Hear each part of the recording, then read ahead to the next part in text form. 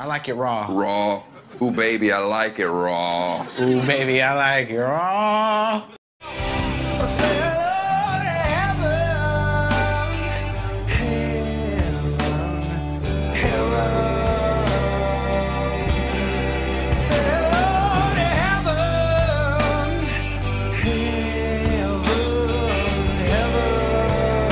This half hour with the latest on the death of Chris Cornell. The music world is mourning the loss of the rock icon who died from an apparent suicide. But now Cornell's wife is questioning the coroner's conclusion. In a statement, Vicky Cornell suggests the prescription drug Ativan may have contributed to her husband's death. Just hours after this concert in Detroit on Wednesday, Soundgarden frontman Chris Cornell was found dead in his hotel room. The medical examiner ruled it a suicide by hanging. However, in a statement, his wife Vicky explained why she believes prescription medication may have contributed. When we spoke after the show, I noticed he was slurring his words, she said. He was different. When he told me he may have taken an extra Ativan or two, I contacted security and asked that they check on him. The family's attorney acknowledged Cornell was a recovering addict on prescribed anti-anxiety medication. Studies have found rare but serious side effects from Ativan, can include worsening depression and thoughts of hurting yourself. Vicky Cornell shared her grief over the loss of her husband of 13 years, writing, "His world revolved around his family first, and of course music second. I know that he loved our children, and he would not hurt them by intentionally taking his own life." Black hole sun, won't you come? Cornell, who performed here on CBS This Morning Saturday, just last month, talked about how he looked forward to writing new music with his band Soundgarden on their coming tour. It's a good thing that we're going to be together for the next month and a half. Because you think music will come out of that? Since we got back together, it's been productive and harmonious and fun. His distinctive voice, called the Howl of Seattle, has now been silenced. The Space Needle went dark in tribute. And his wife, mourning the loss of the man she called her best friend, wrote, "Chris's death is a loss that escapes words and has created an emptiness in my heart that will never be filled." You know, one of the really stunning parts of this was when he was here last month, he seemed like he was in really good shape. And he seemed optimistic about the future in your interview. He was talking about how excited he was, first of all, about, you know, because he wrote the song for The Promise, the film, and he was really excited about that and excited about the tour that he was on. So, you know, it's a shock. It's a mystery and a tragedy. Yep. Is writing a song for a film different? It's different and sort of unique to the film pretty much every time.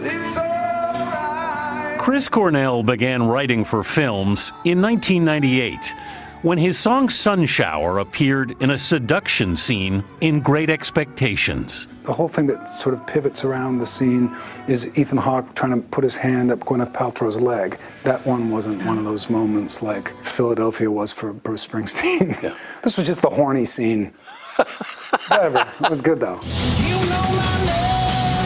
In 2007, he was commissioned to co-write the song You Know My Name for the James Bond film Casino Royale. Was it all intimidating writing for a Bond film?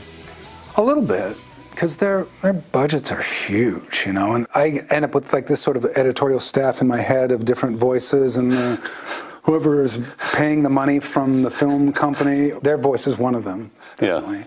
Yeah. Is that a good voice or a bad voice? It's always a bad voice. It's never a, that's incredible, that's awesome. Every note you're writing is perfect for the film.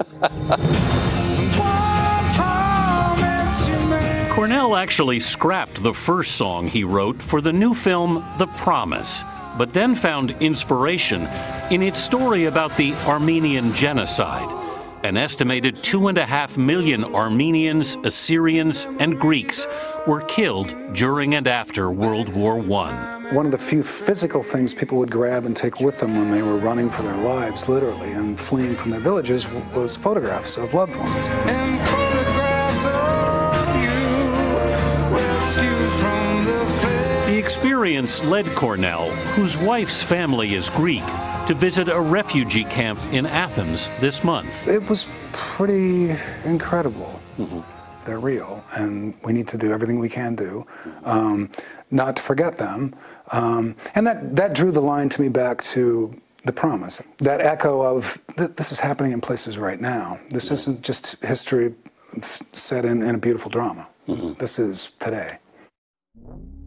On Wednesday, 52-year-old musician Chris Cornell was found dead just hours after concluding a show at Detroit's Fox Theater. The last song Cornell performed was a cover of Led Zeppelin's In My Time of Dying. In his time at the top of the rock and grunge scene, Cornell had battled with substance abuse and other demons that have plagued many of his contemporaries. However, in recent years, Cornell had seemed to overcome those demons, moving to Florida with his family and opening up about his long-term sobriety. Yet, Detroit police have claimed they are treating Cornell's death as a suicide. Police spokesman Michael Woody said, "We are moving in the direction of a possible suicide, but we are waiting on the medical examiner's office to provide the report." If I had any regrets about my participation in Soundgarden and anything else I did musically in the 80s, 90s, was just that I drank a lot. I was the guy that was always on time. I was the guy that always made sure things got done and that we were doing what we needed to do. You know, I was very responsible, but I was also drinking all the time. And so I have this kind of memory of always being hungover, really, not always being drunk or being happy. Those periods were in there, but when it came to being creative, I remember that as being an obstacle all the time.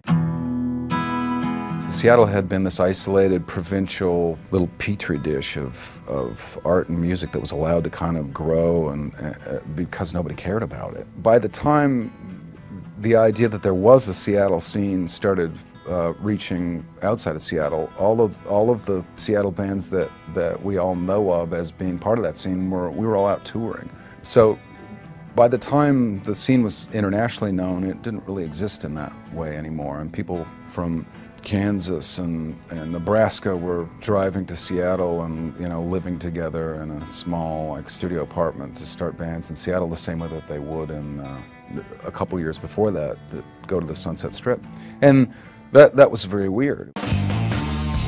Soundgarden was the first band to be approached by major labels in Seattle, and this predated Nirvana, and it predated Pearl Jam, it predated all of it. It wasn't really overnight success for anybody, certainly not Soundgarden. There was a little bit of an uncomfortable transition that I think all the Seattle bands had, which was, it was anti-commercial. It was anti-every institution that supported commercial music as well. If you remember when Kurt and Nirvana were on the cover of Rolling Stone, he was wearing a t-shirt that said, "Corporate magazines still suck." I thought, well, that's great that he wore that and they put that on their magazine, but he also showed up for the photo shoot and did the interviews and agreed, you know, wholeheartedly and happily to be on the cover of Rolling Stone magazine. So how is it that in a sense, he's not sort of tearing himself apart doing the same thing? And we all kind of had that crisis of mind. And, you know, Kurt shooting himself was probably, you know, that to the extreme. Singer of the rock band Nirvana was found dead in his Seattle, Washington home today. Police said Kurt Cobain apparently shot himself, leaving a suicide note behind. We came off stage and were about to go on for the encore, and I think the bass player Tad came in and told us. Just kind of barged in and was emotional and started talking about the reports that they'd found Kurt, but they weren't sure if it was him or not.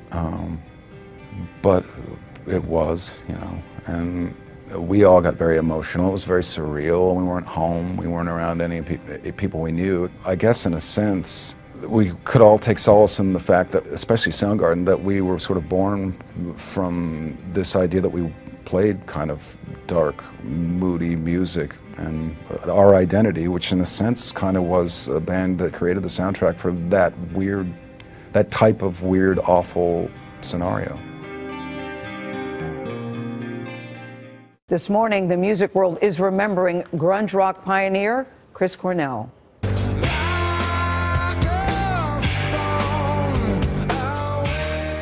Cornell died unexpectedly late last night. He was in Detroit and he was 52 years old. His music career spanned more than 3 decades, and he performed with a number of bands. This video is believed to be from his final show last night in Detroit, just hours before his death. Anthony Mason is here with a look at how Cornell changed rock music. Anthony, good morning. Good morning. Just before that show at the Fox Theater in Detroit last night, Cornell tweeted out a picture of the marquee. He was in the midst of a month-long tour with Soundgarden, the band he fronted, which along with Nirvana and Pearl Jam were founding members of the Seattle grunge sound. Chris Cornell helped redefine the sound of rock and roll in the late 80s and early 90s.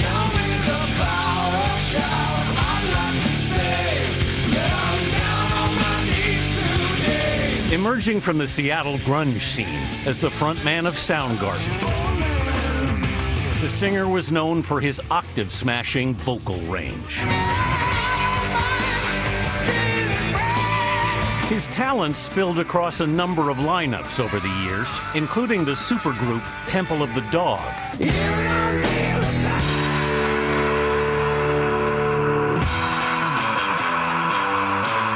And a 7-year run with former members of Rage Against the Machine in Audioslave. Exactly, it's exactly in the works. Last month, he told me he was working on a new Soundgarden album. And how far away is the new Soundgarden album, do you think? One of the things we did when we got back together was decide to never put a clock on what we do, which I think has been really helpful, and it just always being a positive experience. And in the studio that day, he performed an acoustic version of perhaps Soundgarden's best-known song, Black Hole Sun.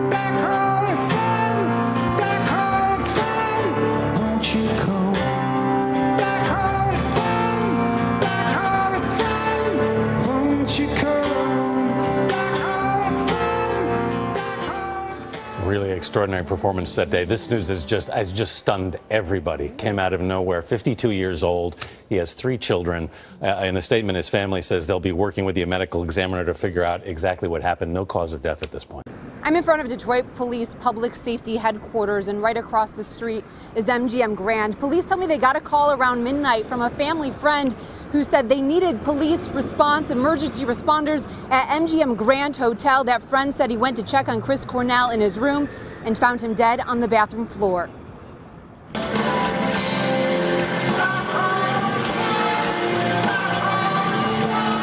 This was the scene Wednesday night. Chris Cornell and Soundgarden stopped at Fox Theater on their concert tour.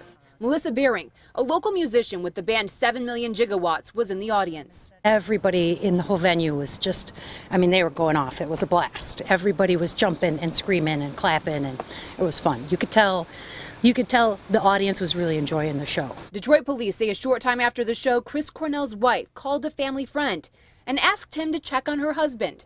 That friend busted into his hotel room and found him unresponsive. First responders pronounced him dead at the scene. Well, it's weird when you think about how fast someone can be there 1 second and not there the next. Detroit police are waiting on the medical examiner to confirm the cause of death. They are calling it a possible suicide.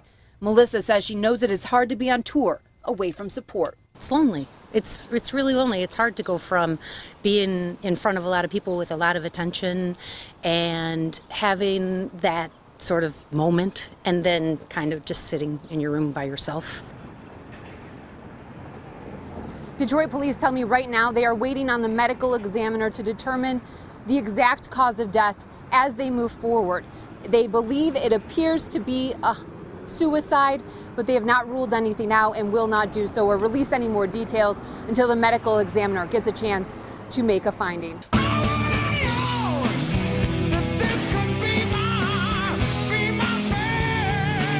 Listening to Chris Cornell was like listening to a voice dipped in honey, dragged across train tracks as a locomotive careered over the top.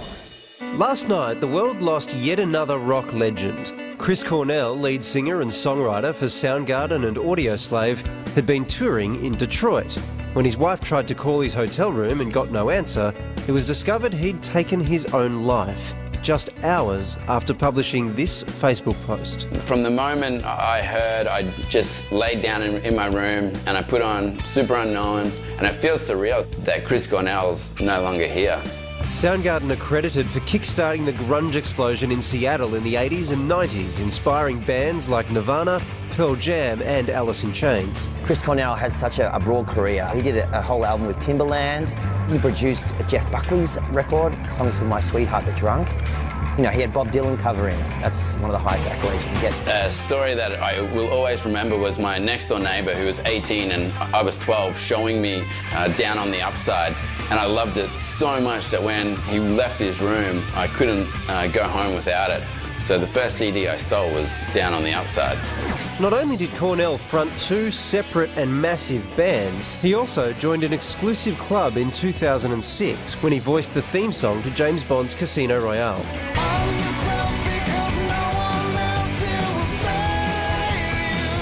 Considered a musician's muso, 52-year-old Cornell's lyrics were often dark and now prove hauntingly insightful.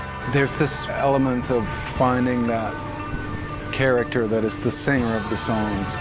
The more challenging the material, the closer that person becomes to me, but also there's more of a sort of desperate nature to that person.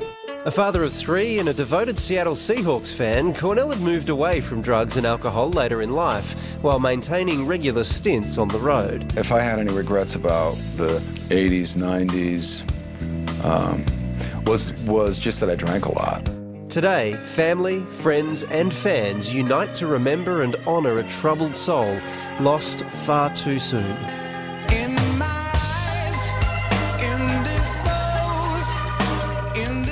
Tom Larkin from She Had briefly crossed paths with Chris Cornell when he toured with Soundgarden for the 1994 Big Day Out, and he joins us now. Tom, what are your reflections on Chris Cornell?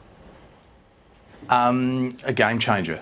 I remember, in particular, the band that I'm in, She Had, Soundgarden and their early albums played a pivotal role in us actually changing our style and becoming the band that we became. Tom, were you surprised by the nature of Chris's death at all?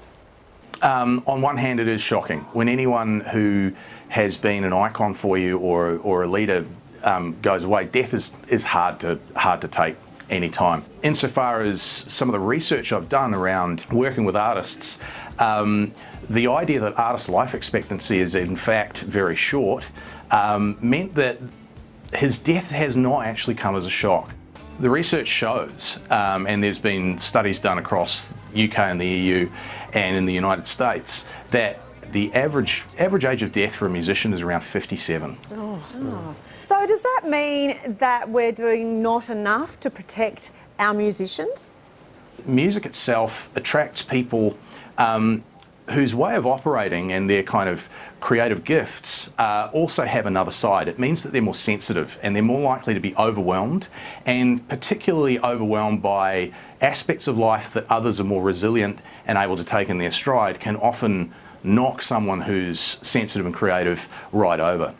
Add to that the fact that the environment of the music industry is in fact a brutal one, and it's brutal in terms of the kind of psychological climate that it can have, the permissiveness around drug and alcohol use, and also economically.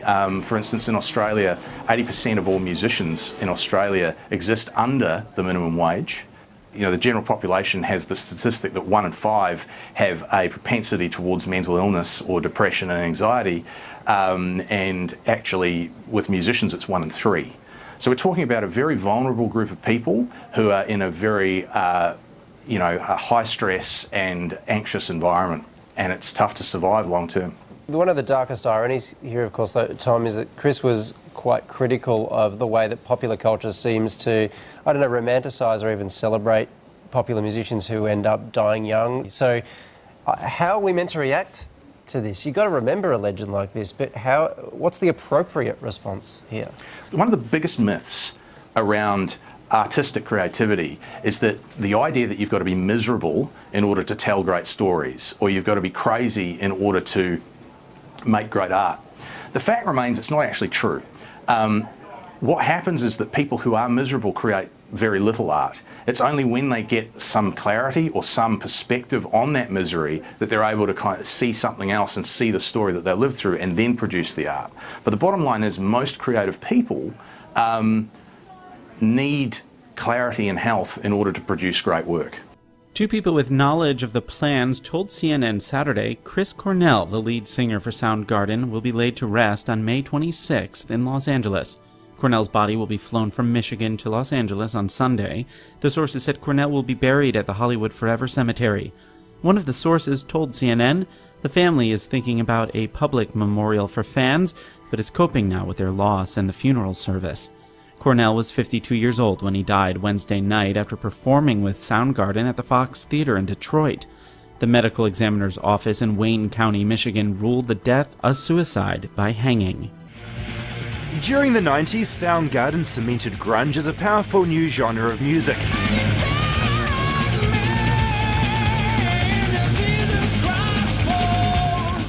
And with songs like Jesus Christ Pose, it's hard not to think Jesus when Chris Cornell sits in front of you.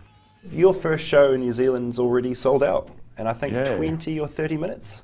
That's good. Yeah. That's not that many minutes. That's a good brief number of How many minutes is a good amount of minutes, do you think? 4 minutes is really good. And Cornell knows about ticket sales, fronting 3 different bands over the last 27 years. There was Soundgarden, of course, which split up over a decade ago. Then there was Temple of the Dog with Pearl Jam's Eddie Vedder. More recently, Cornell cut his hair for Audioslave.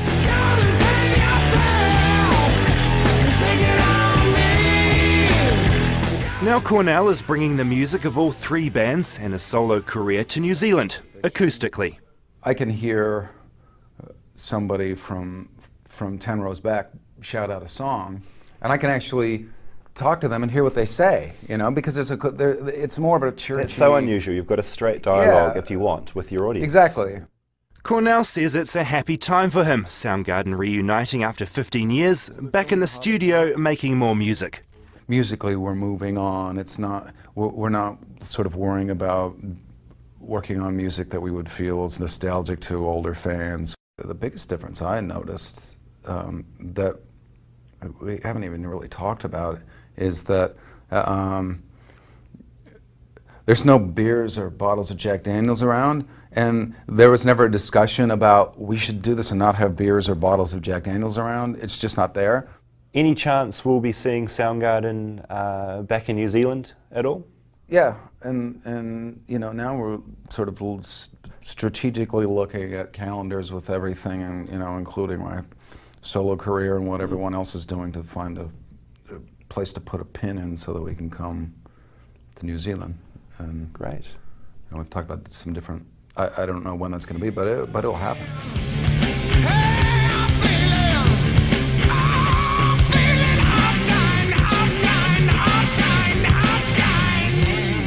It seems sensible to end where it all started, his voice.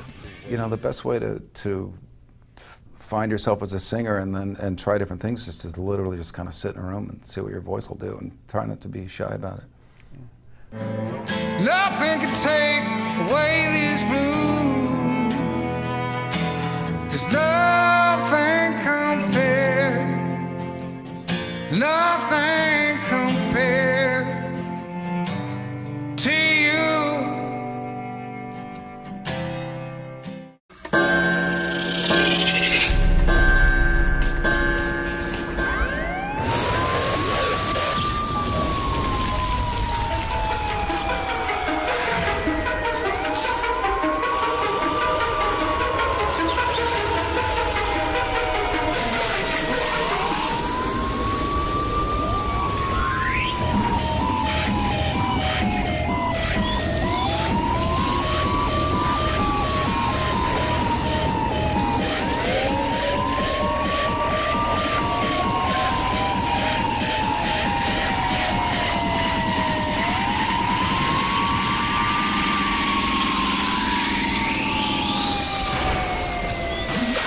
Wow.